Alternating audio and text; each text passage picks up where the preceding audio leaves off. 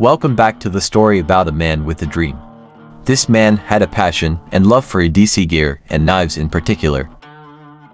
The problem is this man has a life and family that takes precedent over the wonderful pocket jewelry that fuels his passion. Driven by creativity, he thought to himself, what if he could make these wonderful items himself? This is the story of his adventure, the heartaches and struggles, the pains and labors along the way. This is the adventure of Bum Knives.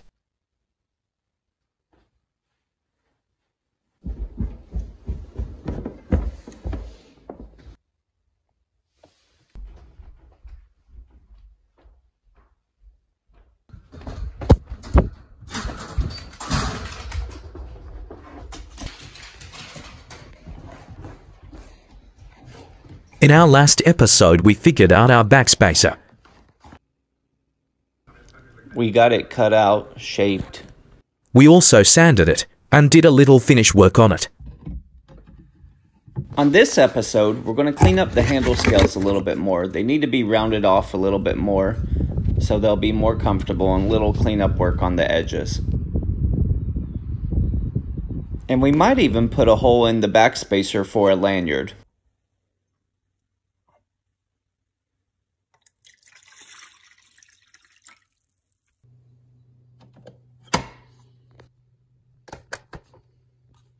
The Bum Knives channel is also intended to be an adventure into YouTube and filmmaking.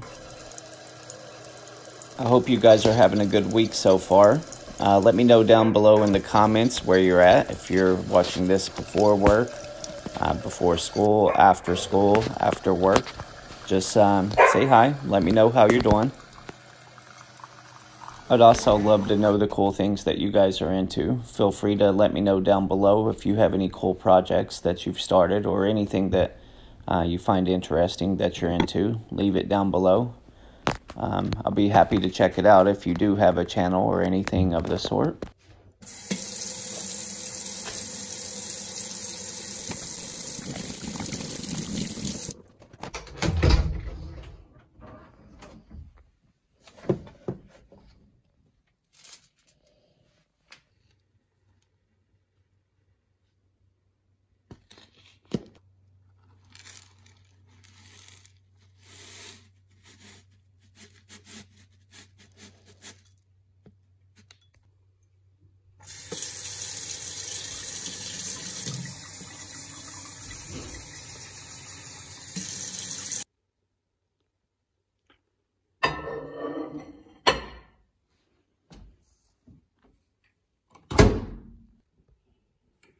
Anyone else remember having to boil water?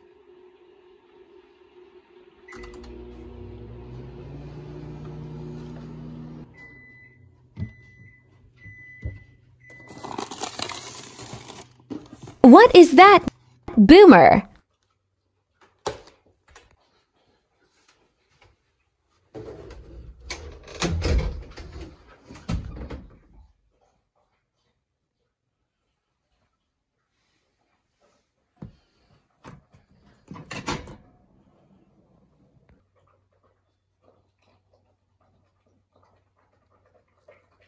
You know they make instant oatmeal with that already.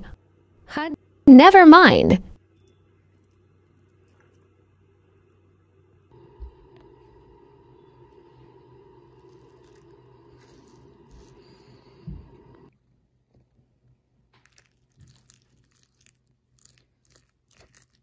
The breakfast of champions.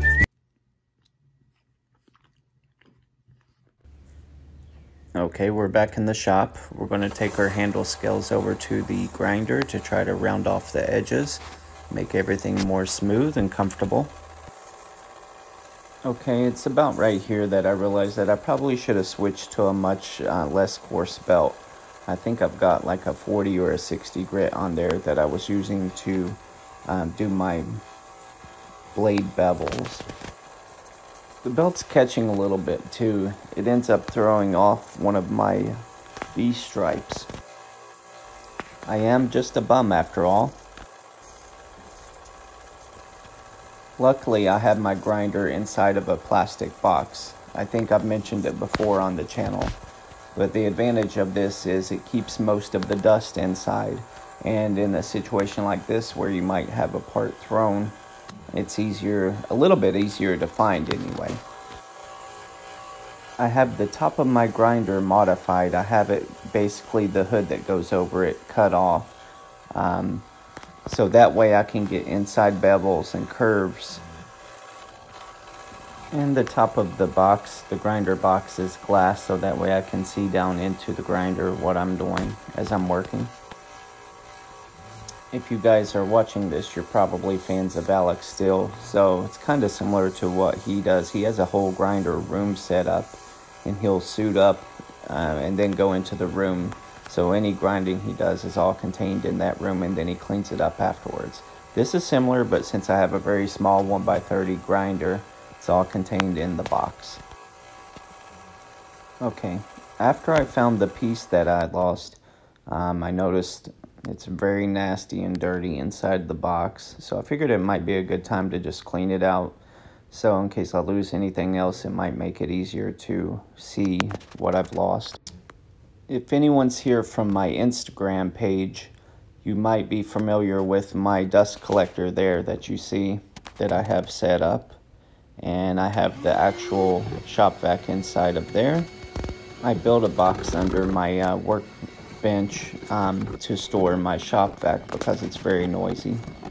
I don't know why this shot is just so satisfying. Okay, here I'm going to just give you guys a pan out shot so you can kind of see my grinder, my workbench, and my drill press all set up there together.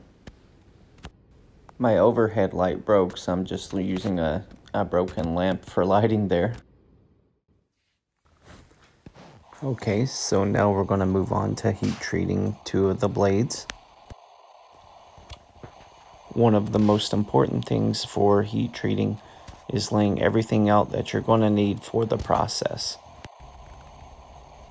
I have my 2-brick forge that I made myself and my map gas torch. I also have both blades clamped up in some vice grips and a magnet to test the blades. Once they reach critical temperature, they'll lose their magnetization and be ready to quench. In preparing for this, I have an oven mitt, so when I do the quench, if I get any flare-ups, I'll be okay with that. It is on my basement floor, which is concrete. So the thought process here is if anything goes wrong and you drop anything, then you'll be fine because it will just be on the concrete, which isn't flammable. Now, if you watch the knife I made in the first video for YouTube, I actually heat treated on my kitchen stove that you see here and counter. Thought process there was if anything goes wrong and falls, it's on a stove or a counter, which is not flammable. I would actually probably prefer something like that. Throwing it in the oven to temper now for 2 hours off the floor kind of gave me an uneasy feeling that I would trip on something or fall on top of something while I was working on it. Back over to the drill press to drill a hole for the back spacer, just in case we want to add a lanyard. This drill bit's certainly earned its keep. I keep resharpening it and drilling more holes. I've mentioned this before, but I'm not going to drill all the way through just because I don't have it clamped down. So I'm just going most of the way through. Once you see a dent on the other side, you can stop. I usually just take it over to the grinder and sand the dent off, and then the hole's pretty much completed. And then even though I didn't film it, I will just finish the hole with my hand drill. That way I don't got to worry about a helicopter or anything like that. I also used a larger sized bit to just countersink a little bit. I thought it would be really cool to just glue this so it's black, since it'll be the stinger coming out of the back of the knife. Don't be like me, make sure you wear gloves when you use this stuff. Some safety glasses would probably also be good as well, just in case you splash anything. This stuff is an acid and it will irritate your skin. If you guys like this content, please consider subscribing. And if you know anyone that might enjoy this, share it with them.